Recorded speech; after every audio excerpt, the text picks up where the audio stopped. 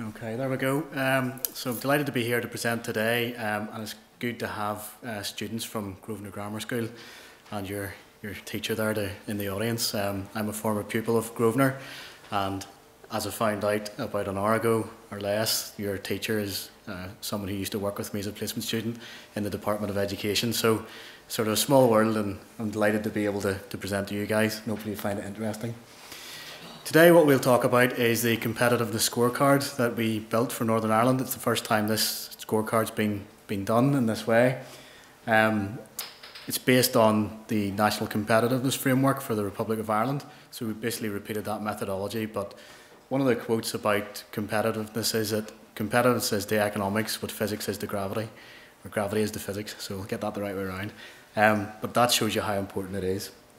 So we'll look a bit about how the scorecard is constructed, what the key findings of the research were, and what the key pillars sort of found. So things like macro and economic sustainability, about taxes, about the business environment, about quality of life, and all those things that feed in, and then the policy conversations. So what is competitiveness? As you can see, it's a set of institutions, policies and factors that determine the level of productivity from any country. So it's very, very important. Productivity is what determines your overall level of income, which determines your level of wealth. So if you want to have a wealthier society, you need to invest in productivity, you need to invest in competitiveness. That's one of your main drivers of wealth. And as Paul Krugman said, productivity isn't everything, but in the long run, it's almost everything. So really, productivity is about how much you can produce, how much your workers produce, and how much wages and profits they can produce per hour. And a country's ability to improve its standard of living over time depends almost entirely on its ability to increase the level of output per worker. So when you invest in technology, when you invest in knowledge, you guys, when you go into the workforce, will produce more than people did a decade ago and a decade before that. And that's how you drive up your standards of living. This is a chart, GDP per capita. So that's one of the most important economic indicators that you'll see. And that's basically the level of wages plus profits per person in society. And as you can see from where Northern Ireland is located in the bottom right, it's actually quite a bit lower in Northern Ireland than a number of the other comparator countries. So the likes of Switzerland, Sweden and Denmark are relatively very rich compared to Northern Ireland. And also Ireland and the UK are significantly above. The Irish figures, actually because of corporation tax, are interesting because when you look at gross national product, on the sort of right, close to the UK, that's with the foreign firms' profits removed. It's actually much closer to the UK and Northern Irish level. So the impact of corporation tax is quite large. You can see it in the national accounts for the Republic of Ireland. So in assessing competitiveness, it was the Economic Advisory Group that commissioned us within the centre to carry out the research, and our task was to follow the methodology carried out by the NCC in the Republic of Ireland. And really what the scorecard did was it pointed the Economic Advisory Group into areas where they could focus on further research. So things like productivity, economic inactivity, and other drivers that they wanted to look at for the future. And this is the scorecard itself. This is how it was structured. So if we look at the bottom layer, those are the policy inputs. So those are the things that policy can impact upon at this point in time. So the business environment, the physical infrastructure, education and skills, innovation and research and development. At the next level up, what we have are sort of the outputs of current competitiveness programs, so business performance, productivity, prices and costs, and labour supply. What we also added that the NCC didn't include was a sectoral perspective to see if it was really what we did in Northern Ireland or how we did it within those sectors. And then at the top level of the pyramid, macro and fiscal sustainability, quality of life and environmental sustainability. We added quite a bit in about quality of life because all of the academic literature that is emerging at this point in time points to well-being, quality of life, how happy people are, that they're less anxious, and those things are actually as important as your income in terms of how happy and wealthy you are in terms of society. So in terms of the key findings, and before we get into the key findings, I think it's important to show you how we interpret the data. The challenge here is to standardise and interpret a lot of data. Each indicator has a number of different countries, so sometimes we'll have 13 countries in the basket, sometimes 28, sometimes 33. And we had to try and standardise it, and that's why we've used deciles. So if we look at the spider diagrams, 1 is the best and 10 is the worst, and if you're close to the centre of the spider diagram, that's a relatively strong performance. So if we look at this diagram, it shows that the business environment is the strongest pillar of the research. And overall, as we look at competitiveness across all of the 12 pillars, it really hasn't moved over the last 5 years. So about 60% of the way down the list, about the 6th decile. So very, very stable, but further down the list than we want to be. Business environment and quality of life are both very strong. In the business environment, as you'll see later when Laura talks through some of the more detailed pillars, that's a lot to do with the UK regulatory framework. We do benefit from a lot of the UK policies that are put in place for the whole of the economy. In terms of quality of life, strangely enough, even though we have relatively lower incomes and relatively higher unemployment and things like that in the economic indicators, it's a relatively happy society, so people are less anxious, people are more happy. And if you look into the detail behind that research, some of it suggests that perhaps we're less stressed because there's not as many people in work and work long hours and all that sort of stuff, but also because it's a post-trouble society, so it's relatively better now than it was in the past. So some of those things are quite interesting when they come through in the data. Physical infrastructure and education and skills are things that we score well on. And then when we go further down to the left-hand side, we're very weak in productivity. That's the weakest pillar of the index, so that's quite a worry in terms of economic policy. We need to boost our productivity in terms of overall wealth for the future. And that's just a different way of presenting the same data. So in terms of the pillars, again, we've presented these in spider diagrams. So macroeconomic and fiscal sustainability has improved a bit from 7.6 out of 10 to 7.2. So we have a slight improvement there. And if you look at the indicators, the likes of tax revenue, national credit ratings, central government income tax rates, VAT and tax revenue, those are quite strong. And again, the point that I made earlier, tax revenues, your national credit rating, those are UK government statistics, but they're important for Northern Ireland because your national credit rating determines the rate at which government can borrow money across the UK. If we look down at the left-hand side, government expenditure as a portion of GVA or GDP, we have a relatively large public sector, and therefore we would like to grow the private sector and have a more balanced economy. And if you look at the direction of change here, we have firstly the column is where you're ranked, so red, amber and green obviously in terms of how good, bad or indifferent your performance is, and in terms of the direction of change, and then the change in deciles. So actually, if you look at things like central government corporate income tax rate, 9th out of 35, so the rank's been improving, the direction of change is positive, and then we've skipped ahead of other countries in the index.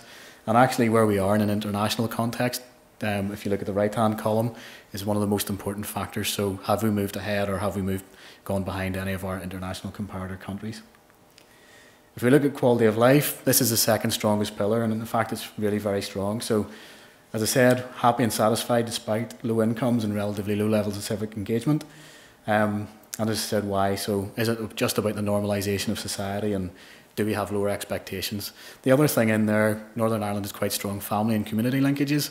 So within society, if you're sort of living a sort of more rural background or whatever, you can actually have a better quality of life because you have strong family bonds, you have a good community built around, and that all influences well-being.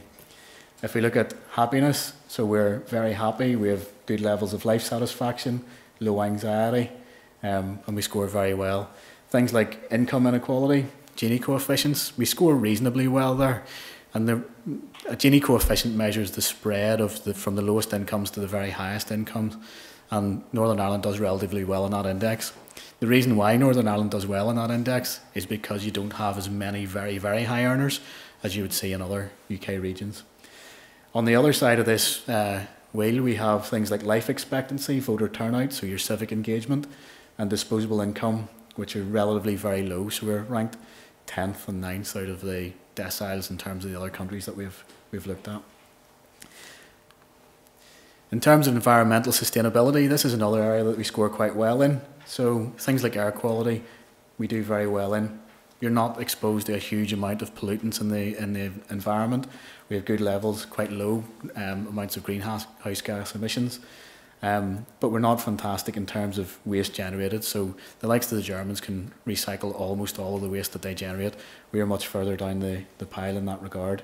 Oil dependency and energy from renewable sources, even though we have boosted our investment in renewable energy and the FE have done a fantastic job in that over the last decade, we're still quite far down the list in that regard. Oil dependency is a concern because when you've got an exchange rate movement like we've had recently, obviously oil is relatively more expensive, and you'll see that your diesel prices go up, heating oil prices go up, and that all feeds through then to final consumption and makes Northern Ireland less competitive. And at this point, I'm going to hand over to Laura for some of the more detailed conversations on some of the other pillars, so the next 8 pillars, and then I'll come back and we'll talk about some of the policy conversations. Good afternoon, everyone. It's a pleasure to be here today. I'm a co-author of the Competitiveness Scorecard. I'm going to be running through the remaining 8 pillars of the scorecard, and after that I'll be passing you back to Richard for some of the policy conversation. Business performance. It is a key pillar of the Competitiveness Scorecard because it directly impacts upon the profits that a business can make. Both foreign and Indigenous companies, when considering where to locate, they'll look at the performance of businesses. It's the most improved element of the scorecard over the previous 5 years, and one of the main reasons why we perform so well is actually the level of FDI job creation. One of the positive things here is that it's not only FDI job creation as why we've performed so well over the previous 5 years, but there's also many other factors at play here. Net business population growth as well as business churn has also improved, and the other indicators remain stable over the period of 5 years. The next pillar of the scorecard is productivity. Whenever we speak about productivity, it often goes hand in hand with competitiveness. Richard mentioned previously about Krugman's definition of competitiveness, and again, productivity was key here. It's the weakest element of the scorecard, unfortunately, and whenever we speak about productivity, we often ask the question, are we relatively unproductive because of what we do, or is it how we do it?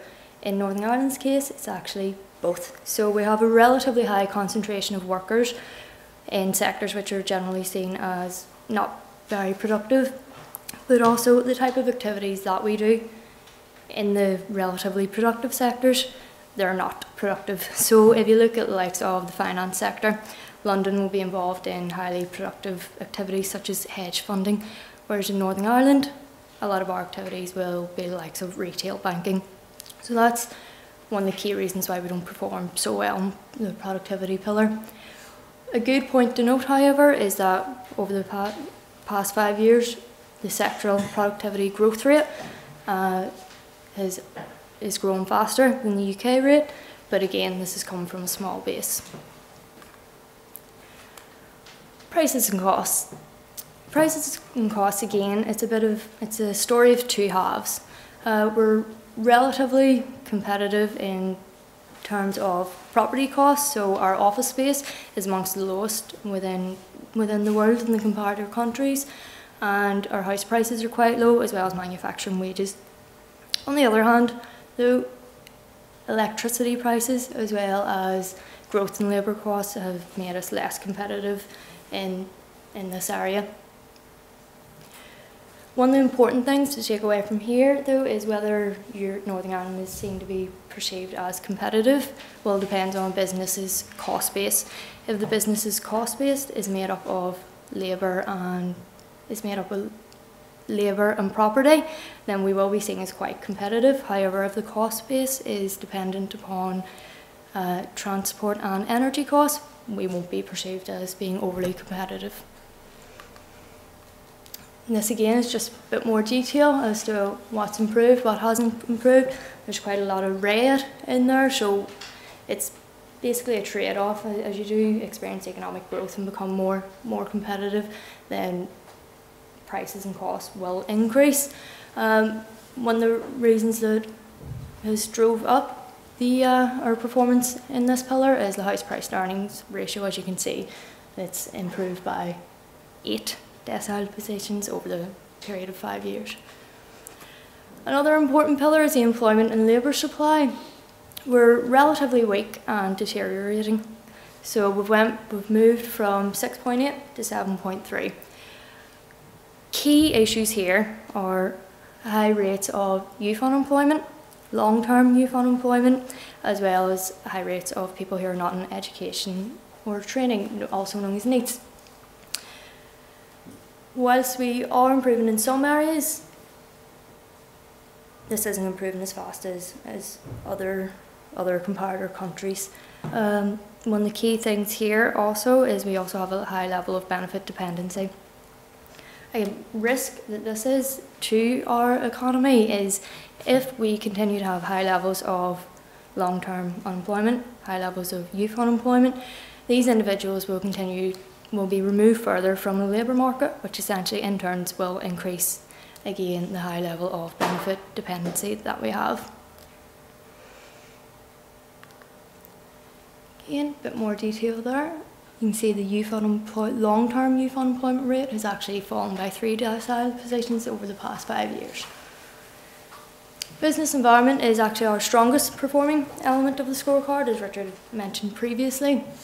We perform particularly well in the indicators that are set within a UK framework, so the likes of regulation of professional services, ease of doing business and product market regulation. They're all set within the UK framework, and Northern Ireland benefits from operating within that same business environment. We also perform well in some indicators with regards to access to finance. So when compared with other UK regions, we actually have the highest amount of approval rate for business loans, and the value of these loans are actually quite high as well relative to the UK. On the other hand, however, other sources of finance such as private equity, number of merger and acquisition deals and venture capital, we don't perform too well in these areas.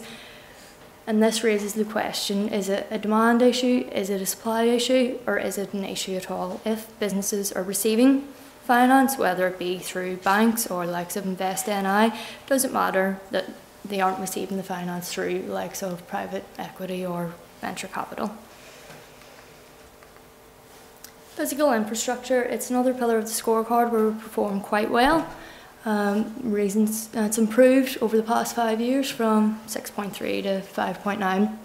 Our technological infrastructure is extremely good over in Northern Ireland, the likes of productivity, broadband connectivity, access and services, super fast broadband availability, where we perform extremely well. Whereas in other areas, the likes of traffic congestion and the number of air routes available, we don't perform so well. It's actually interesting to note that for the traffic congestion, we're ranked as the worst city within the UK for traffic congestion, and this looks at the difference in travel time between peak times and off-peak times. And I know myself driving down the West Link at 6 PM in comparison to 12 at night, there's a huge difference, so that's where that indicator comes from. Another issue there, the number of air routes. We have to put this into context, even though NI reports directly may not be competitive with the direct number of air routes that they have. We're only an hour down the road from Dublin, and we've got good connectivity to the likes of London and other hubs. Our energy import dependency also, we don't perform so well, and this will be hard to change given Northern Ireland's resource endowments. But one significant improvement here is, as Richard mentioned previously, in the environmental pillar of the scorecard, the move towards using renewable energies as a source of energy generation. So that's one positive to take away from our dependence on energy imports, because in the short term there's not much we can do. Education and skills, it's one of our strongest pillars. Our performance has fallen over the past 5 years, but this chart table in particular is important, as around 50% of the indicators are actually improving. So whilst we're improving, we're just not improving as fast as other countries. So you'll see, even though there's a lot of green, there's a lot of red downward arrows in the changing deciles. So we're doing well, we're getting better, but just other countries seem to be performing, getting better more quickly than what we are. Innovation, research and development. Ignore that top point. It's not one of our stronger pillars. We perform at about two-thirds in comparison to the other countries. Have a performance here of about 6. So we're performing quite well in terms of research grants and the number of researchers that we have, and PhD graduates we have quite a lot of those. One particular point here is actually how the areas that we're improving in. Richard Johnston yesterday launched the newest Knowledge Economy report. Over the past 5 years, we're getting better in that aspect. Our knowledge economy is growing. We're also having a higher percentage of firms which are engaged in innovative activity, both in the industry and the service side. Areas that we're not doing so well in are the total amount of expenditure on research and development, and that is, we were doing quite well in that over the past 5 years, but the bird figures out in 2014 fell by about 100 million, so impacted our result in this scorecard. The patent applications within Northern Ireland as well, we don't perform too well in terms of rankings, but this seems to be improving, and hopefully it continues to improve. Okay, so thank you everyone. I'll pass you back to Richard. Okay, so this is where it actually gets most interesting in terms of the policy conversation. So as you've seen, there's about 150 indicators there. And then what we need to do is draw them together to find out what's most relevant and what needs to happen in Northern Ireland. So happiness and well-being, it's not just about GDP, not just about money. It's about family linkages, community bonds and a peaceful society. So, you know, bringing well-being, bringing quality of life more into the programme for government is actually a very positive thing to do. Productivity, we thought that because it was the weakest pillar that we should do a bit more work. So we've actually completed a productivity paper for EIG that's now been published as well.